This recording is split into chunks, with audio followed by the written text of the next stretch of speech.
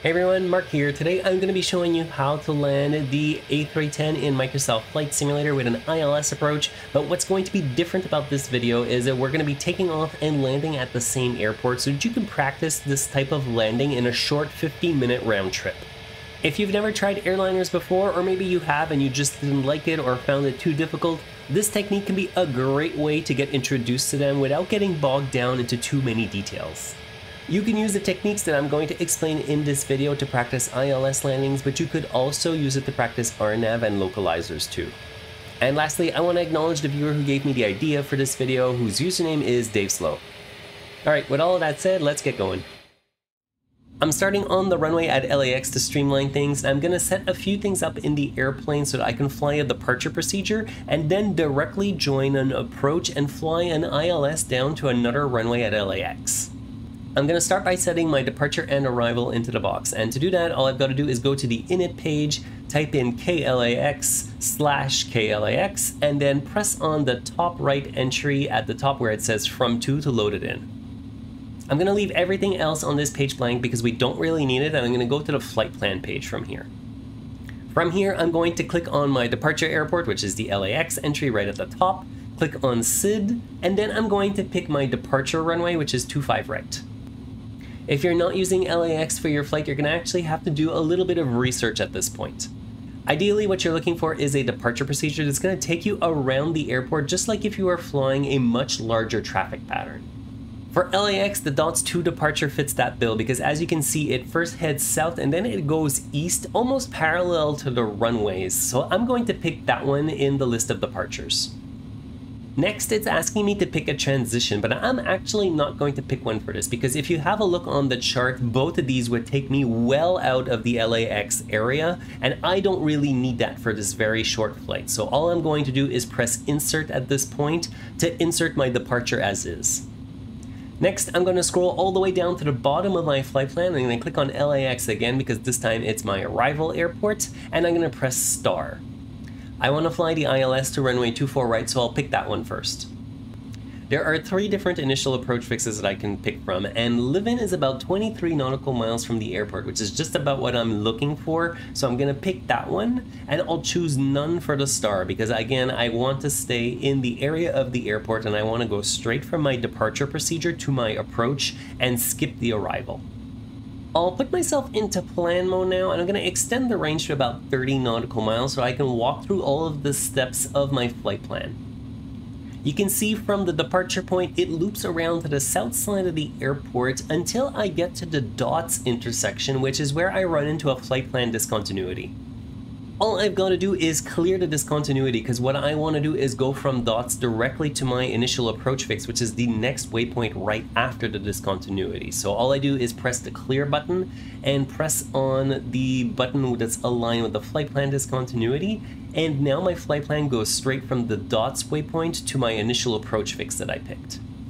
That gives me a nice complete loop that I can fly from departure all the way back to the runway, and the best thing about it is if you look at the navigation display, I'm never more than 30 nautical miles from the airport, so I'm going to be able to do this in about 15 minutes flat.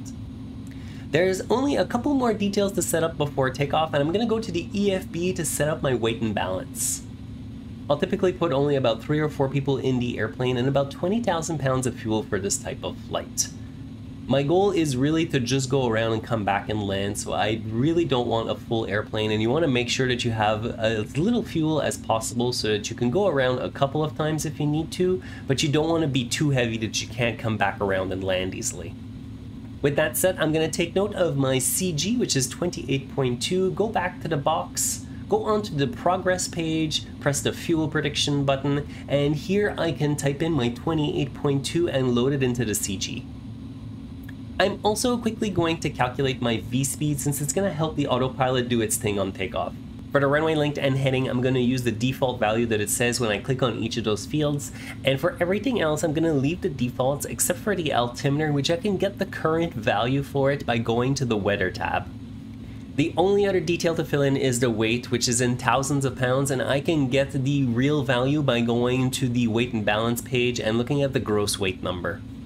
With all of that set, I can press the calculate button and it's telling me that my V1 and VR speed is 135 and my V2 speed is 170. I'm going to go back to the box to set those up in the takeoff approach menu, and all I'm going to do is type in the number, so in this case 135, and loading it up next to the number where it says V1 and VR. You'll notice for V2 that it actually says you input it into the FCU, and that's actually just the autopilot panel. So I'm going to go there now, and to set my V2 speed, all I'm going to do is turn the speed dial to set it to 170, and it'll be set in the box as well. While I'm here, I'm also going to set my altitude where I'm going to level off at with the autopilot. If I look at my approach chart, I can see that it says I should be at 6,000 feet once I get to the live-in waypoint, so I'm going to use that as my AP altitude. I'm also going to turn nav and profile mode on, and that's going to make the plane follow my flight plan and let it decide how quickly it climbs to my level off altitude at 6,000 feet. The last thing to do is set the flaps to the first position, turn the parking brake off, and I am pretty much ready to go. For takeoff, I'm going to start by applying about 50% throttle, let the engine stabilize, and then I'll go to full throttle. The other thing I like to do at this point as I'm accelerating down the runway is enable the auto throttle by pressing the button on the left, and like that the engine power is under airplane control and I don't have to worry about adjusting the throttles at all until I'm on short final.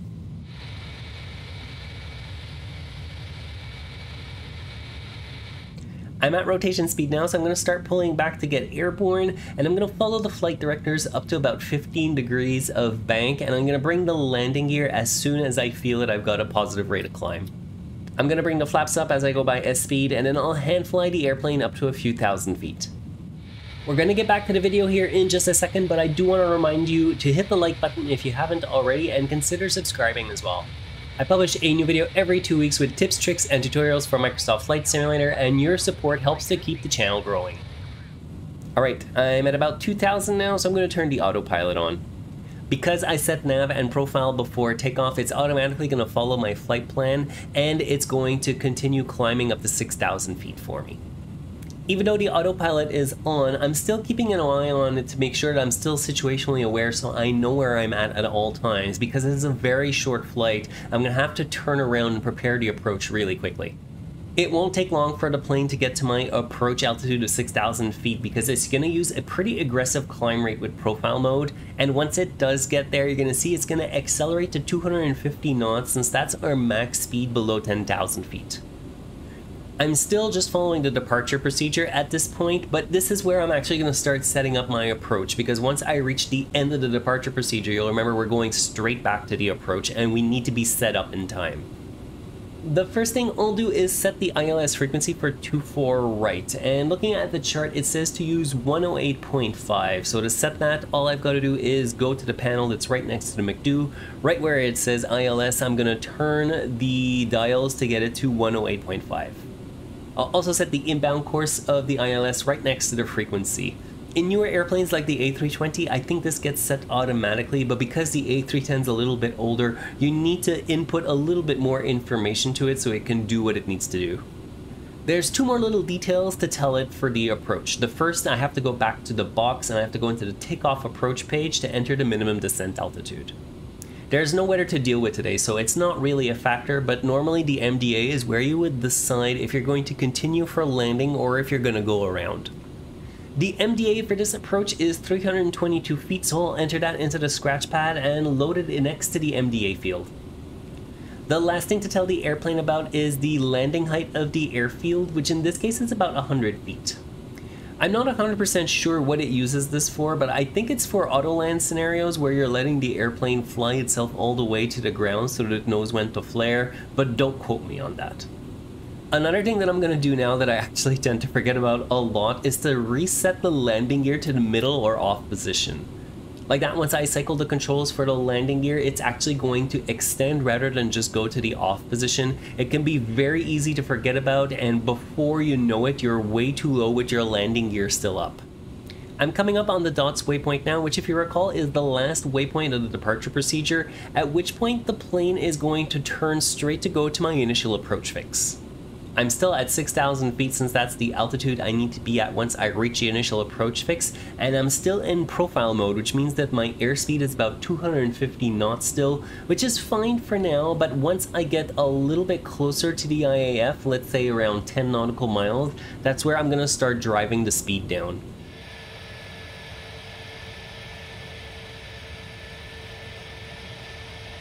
I'm coming up on the initial approach fix now, so I'm gonna bring my speed back to anywhere between 180 and 200 knots, and like that I have some leeway in case I forget to do something or I screw something up, because everything's just gonna happen a little bit slower. I'm also going to switch the navigation mode on the pilot side into ILS, which is going to show the localizer information on the bottom of the primary flight display and the glide slope information on the right hand side of the PFD. I'm also going to turn localizer mode on the autopilot so that once I get closer to the initial approach fix, it's automatically going to turn to intercept it for me. Now, because I turned the speed down manually, the plane switched into altitude hold mode, and if I were to leave everything like this, even though it will still intercept the glide slope, it won't start descending. For that reason, I'm going to set it to 6,000 feet, but I'm not going to go level change or profile descent on it. I'm just reducing the number so that when it does intercept the glide slope, that it can start descending. I'll usually go to flaps 1 at this point because I'm flying a much shorter version of the approach. I'm not following a star followed by an approach. I'm going straight to the middle point of the approach, and I want to make sure to be set up early enough.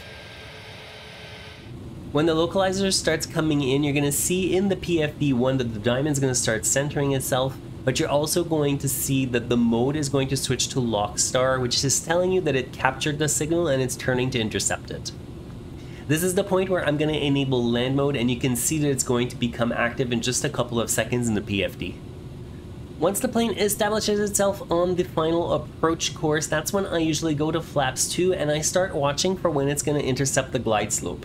The diamond is very slowly going to come down from the top, and once it reaches the middle of the gauge, the airplane's going to start descending along it, and that's the point where I go to flaps 3. At this point, I need to check what my final approach speed is going to be. I can see that by going into the box, going into the takeoff approach page if I'm not there already, and you can see that VAP for this flight is 121 knots. I'm still flying way faster than that, but I'm still a good 12 to 15 nautical miles out, so that's okay, but I am going to start driving my speed down very slowly in about 10 knot increments. If I needed to lose more speed quickly, what I could also do is just use a little bit of speed brakes on final here just to slow things down a little bit faster, but in my case I'm going to be totally fine just continuing to dial that speed back very slowly. Once I get to 10 nautical miles from the airport, I'll bring the flaps to full first, and then I'm going to bring the gear down. Make sure to do it in that order, because if you put gear before going to full flaps first, the airplane is going to yell at you. It's at this point as well, once all of that is done, that I'm going to bring my speed down to my final approach speed by turning the dial to 120 knots and letting the airplane handle the power adjustments for me. As you get close to the MDA, you're going to be able to choose between 3 different ways to fly the last few miles. The first option is to let the airplane do what's called an autoland, and this can be a lot of fun to try in bad weather with low visibility. All you've got to do for that one is just flip AP2 on, and at that point in the primary flight display it'll now say Cat 3 and Dual, and with that set you don't have to do anything else. The airplane's going to handle everything for you. All you've got to do is set your throttles to idle, and the airplane's even going to flare for you when it gets to the ground. However, if you're like me, you probably like getting your hands a little bit dirty when you're coming into land, so I first start by turning off the autopilot to gain control of the airplane as I descend the last little bit to the runway. You'll probably notice once you turn the autopilot off that the beeping is going to continue to tell you that the autopilot's been disabled. The way to stop that from happening is to just press the red disconnect button that's on the yoke. Now, although I've turned the autopilot off and I have control of the airplane, I still have the auto throttle on, which means if I move my physical throttles, it still won't do anything. To disable the auto throttle, first start by looking at what the N1 gauge is doing. Mine is reading around 50 to 60%, so I'm going to adjust my physical control throttle axis to be at around the 50 to 60% mark. Like that, once I disable the auto throttle by pressing the button, there isn't going to be a large change in how much power that the engine wants to develop. You shouldn't need to make a huge change in power when you're on short final anyways, but remember that these engines have a long spool up time. If you do decide you have to go around, decide a little bit earlier than you would with a modern airliner because it takes some time for them to spool up. What I suggest for beginners who are learning to fly this airplane is to keep the autopilot on until you are on very short final, and just keep practicing it and disable the autopilot further and further out every time.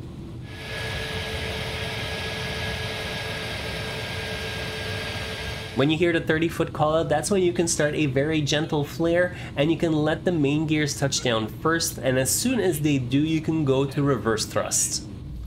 A lot of people like to focus on your descent rate once you touch down on the ground, but you really don't need to worry about this at all. Just focus on making sure that you touch down inside of the landing zone, so inside all of the dashes that are on the runway, as well as making sure that you land and stay on the runway center line.